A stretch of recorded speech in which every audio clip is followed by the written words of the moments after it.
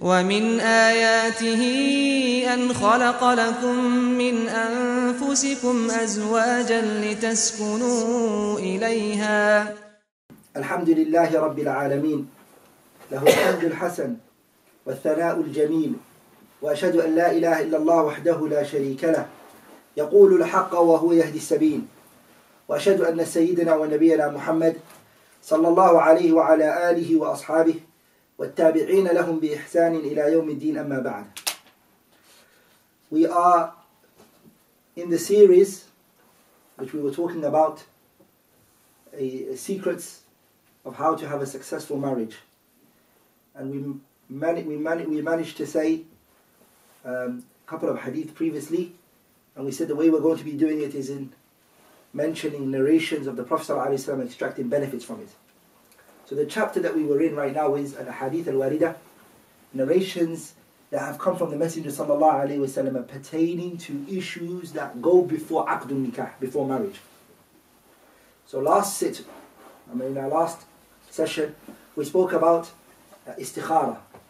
Inshallah ta'ala, today we're going to be speaking about another very important topic that a person needs to understand. It is a big factor that can either contribute to the good of your marriage or either bring it to destruction. And that is ma ja'a fil muhur, matters that have come pertaining to dowry. This, as you all would agree, is a very important issue, the issue of dowry. Umar radiallahu ta'ala anhu, he said,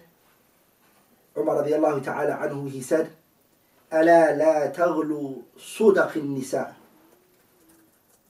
Umar radiallahu anhu, he said, do not go extreme with regards to the dowries of women. ألا لا تغلو صدق النساء فإنه لو كان مكرمة في الدنيا أو تقوى عند الله. He says that if it was a sign of honor and dignity in this world, the dowry, if it's a sign of dignity or honor in the sight of Allah Tabaraka wa Ta'ala, أو تقوى عند الله, or a sign of piety before Allah Tabaraka wa Ta'ala, كان أولاكم به النبي صلى الله عليه وسلم, then Muhammad ibn Abdullah, the messenger of Allah, has the most befitting in this affair. Salawatullahi wa salamu alayhi. Or in other words, he would have done it before you. If it was a issue that would bring you dignity and honor in this world, or it's a sign of pity before Allah Tabaraka wa Ta'ala, the Almighty, then the Prophet Muhammad sallallahu alayhi wa sallam would have done it before all of you, and he would have preceded you in this. But look what the narration says. ما أصدق رسول الله صلى الله عليه وسلم امرأة من نسائه إلا أصدقت امرأة من بنات أكثر من 12 أوقية. That the Messenger صلى الله عليه وسلم did not give any of his wives and not any of his daughters were given more than 12 uqiyah, 12 ounce. The Prophet عليه الصلاة والسلام, he did not give any of his wives, nor was any of his daughters عليه الصلاة والسلام given more than 12 uqiyah.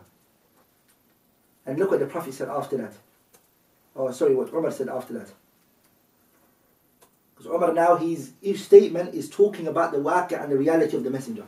If the issue of dowry is honor and dignity in this world, and if it's something that's going to bring you piety and you're going to gain taqwa from it, then the Prophet ﷺ, he would have preceded you in this, and he would have been the first to do it. He salawatullahi wasalam alayhi never married a woman more than 12 uqiyah, nor did any of his daughters marry more than 12 uqiyah, 12 ounce. And look what the Prophet said. Umar radiallahu anhu said after that. Umar radiallahu anhu, what he said? He said, وَإِنَّ الرَّجُلَ لَيُلْغِي بِصَدَقَةِ امْرَأَتِهِ حَتَّى يَكُونَ لَهَا عَدَاوَةٌ فِي نَفْسِهِ. That the Umar radiallahu anhu said, a man may increase the dowry until he feels resentment against her, towards his wife. He's with her and he feels resentment towards her. وَحَتَّى يَقُولَ, until he says to her, كُلِّفْتُ لَكُمْ عَلْقَ الْقِرْبَةِ. He says to her, you cost me everything I own. You cost me everything which I own. Everything I had, I gave it in your way. You see? وَكُنْتُ غُلَامًا عَرَبِيًّا مُوَلَّدًا فَلَمْ أَدْرِ مَا عَلُقَ الْقِرْبَةِ. And he goes, I was a man born amongst the Arabs, but I did not know the meaning of عَلْقُ الْقِرْبَةِ. So I now got, that was the dowry that they would give to women. I didn't know all of this amount, and I was a young kid. But getting married to you, it brought me into what? It brought me into a financial deficiency. I'm now married to you, but he has resentment towards her. And this, wallahi, is the reality. And it's the waqi' of many marriages that the people have. The man marries the woman, and he doesn't love his wife. He believes, you got married to me for my money. Our love is not genuine. You see? And adawa and enmity enters both of their hearts towards. So he has resentment towards her. He feels like every day he has to work double shifts to pay off the dowry that he got married to her with. You see? لذلك there's a state hadith also narrated in Sahih Muslim that a man came to the Messenger عليه الصلاة والسلام, and he said, Ya Rasulullah, inni tazawwajtu imra'atan. I married a woman min al-Ansari, from the women of Ansar. And the Messenger sallallahu alayhi wa sallam, he said, هل نظرت إليها? Did you look at this woman before you married her? Did you cast a glance at her? And then the man said, قد نظرت إليها. I cast a glance at her. I quickly looked at her. Then the Prophet ﷺ said, على كم تزوجتها? How much have you married her on? What was the dowry in which that you were demanded to come with? The man responded by saying, على أربع أوق. I was told to come with 4 أوقية. Thereupon the Messenger sallallahu alayhi wa sallam said to him, على أربع أوق, 4 أوقية. And then he says, كأنما تنحتون الفضة من عرض هذا الجبل ما عندنا ما نعطيك ولكن عسى أن نبعثك في بعث تصيب منه. The Messenger sallallahu alayhi wa sallam, he said, it seems as if you dug out silver from the side of the mountain. Like, he was trying to say that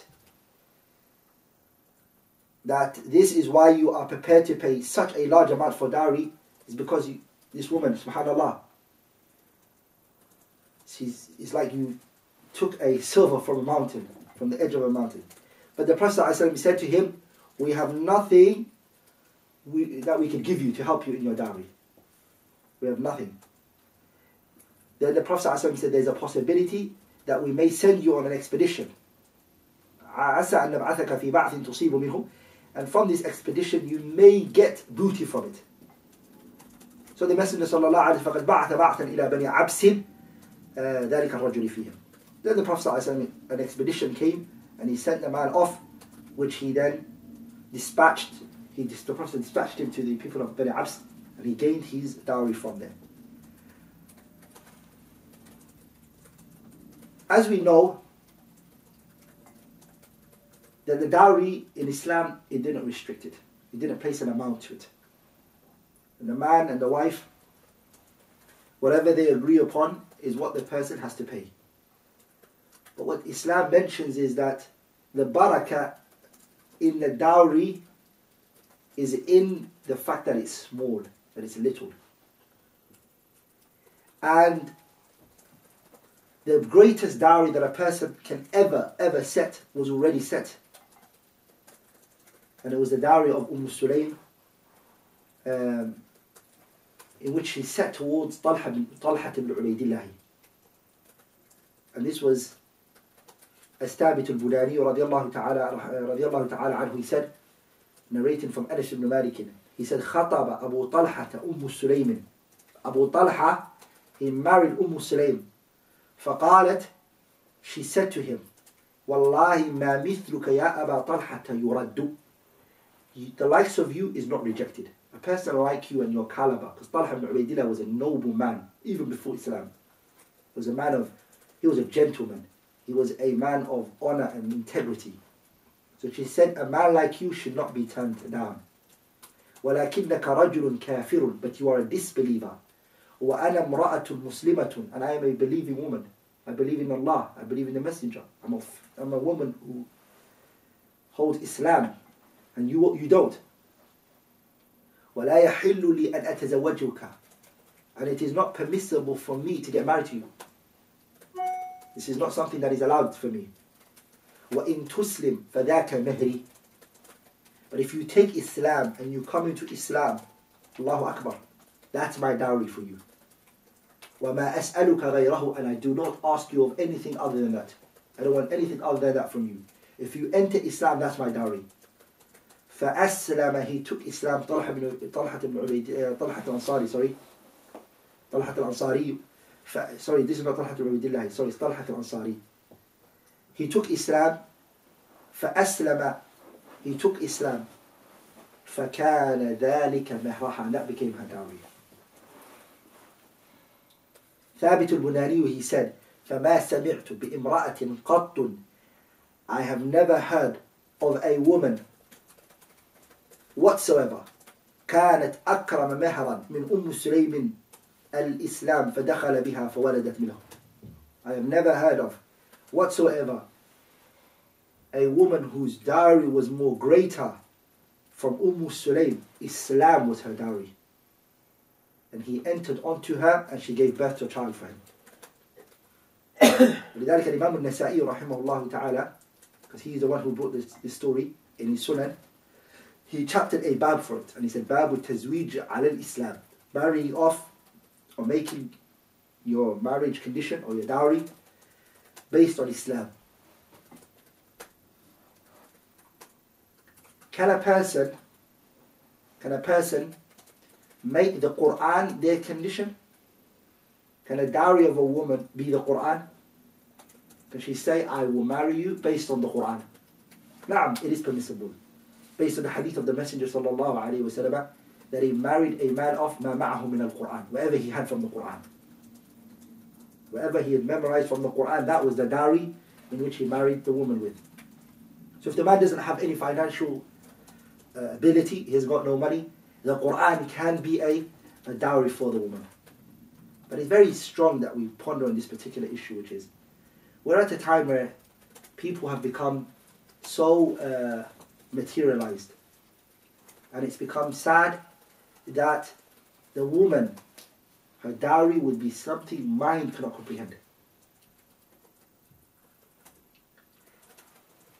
And it's sad because if this is somebody you want to spend the rest of your life with, and you want to spend your time with in this world, would it bring you to pleasure to see him struggle after marrying you to pay off your dowry? Is it not the person who you love and you want to be with? Is he not then, inshallah, going to be the father of your kids? If this is the case, then, and this is what you really genuinely feel, then the meher wouldn't be something very, very high. Because as Umar radiallahu anhu's statement mentioned, that this increases resentment. That the man later will feel that this woman has taken him for a ride. And it's been, without a shadow of a doubt, it's been seen that a lot of people whose dowries are so expensive ended up having the hardest marriage there could ever be. Even if they don't go separate ways. Because some sisters would say, the reason why I place my dowry high is so the guy doesn't divorce me. But what benefit does it have if you're living a hard life? If you're forcing him to stay with you by making your dowry very high, but then you're living a very hard life together, both of you, and you're struggling, what benefit does it have? What value does that have? You're stressed. He's stressed. He has resentment towards you. You're starting to hate him now because of the way he's dealing with you. And that is why the Messenger sallallahu alaihi wasallam states that the best of dowry is that which is little. There's barakah in it. And barakah means blessings. So don't increase. And you have to remember the path that our prophets salawatullahi wasalamu alayhi treaded on, or the path he treaded on to his own self and for his own daughters, is there not a path better than that for you? He sallallahu alayhi wasallam, the best of creation, alayhi salatu wasalam, never married a woman more than 12 uqiyah, alayhi salatu wasalam. And his own daughters, who are better than any one of us, and his wives are better than us, he didn't marry them off more than 12 uqiyah. And a lot of people, this is their argument. They say, our tribe, we don't marry our daughters off cheap. Huh? It's more of a dignity issue, and it's more of it's an honor. Our tribe, our people, this is the way we are, you know. I remember, subhanAllah, this is a story. I remember two sisters, one's old and the other was younger. One old, one younger. SubhanAllah, I saw it with my own eyes. Two sisters. One sister, the older one, she got married, and the dowry, the older one, the dowry of the guy that she got married to was ridiculous. Very expensive. I don't remember right now how much it was, but it was something very, very ridiculous. Because remember, within the Somali community, the dowry is always mentioned in the open. Everybody knows. The people who are there can hear what the dowry is. Is it like that in the Asian community? It's said out loud. Huh? Of the nikah when the sheikh is doing it. So the sheikh, good. So that's how it's like in the Somali community. So everybody would know what the dowry is, this girl's dowry.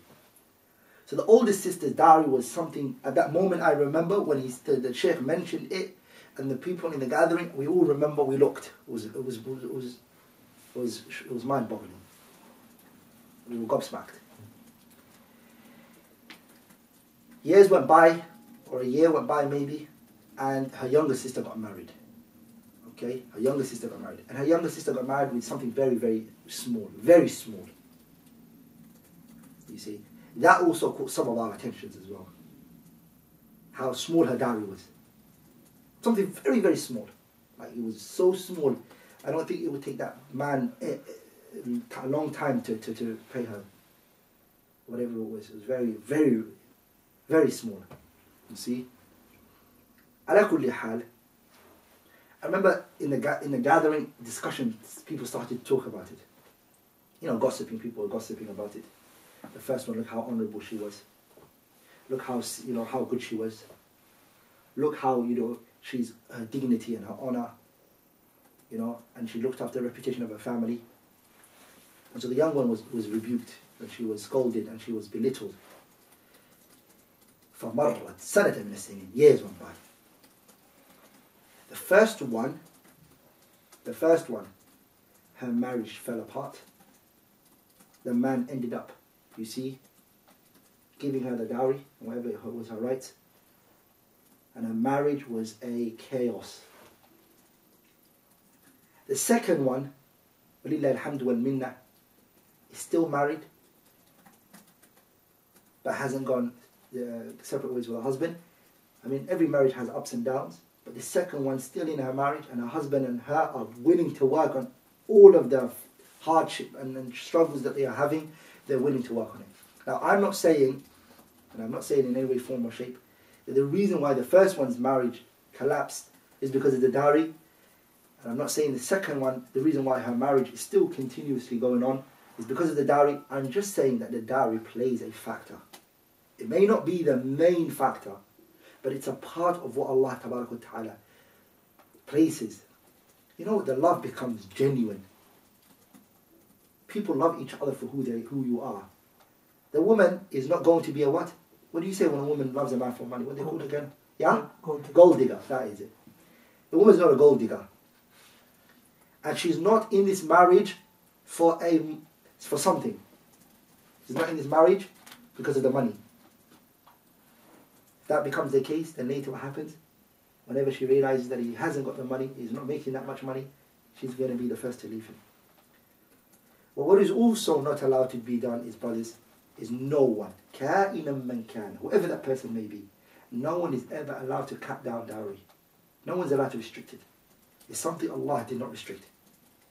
However honourable that person may be, this is something Allah and His Messenger left unrestricted. And it's the rights of the woman to set wherever she wishes as her dowry. It is wherever she wishes to set as her dowry. And that is what the dowry is going to be. If they both agree upon it, he has to pay that dowry. And no one can say, how dare you set that dowry? But what we're coming from is the angle of, this is what's most virtuous. This is what's going to make your marriage last more. And this is from the secrets that give you a successful marriage. Inshallah ta'ala, we're going to stop at this particular hadith for today's session, inshallah ta'ala. Anything which I have said that was wrong, فَإِنَّهُ مِنِّي وَمِنَ الشَّيْطَانِ وَاللَّهُ وَرَسُولُهُ بَرِيئًا مِنْهُ سُبْحَانَكَ اللَّهُمَّ وَبِحَمْدِكَ أَشْهَدُ أَن لَا إِلَهَ إِلَّا اللَّهُ أَسْتَغْفِرُكَ وَأَتُوبُ إِلَيْكَ.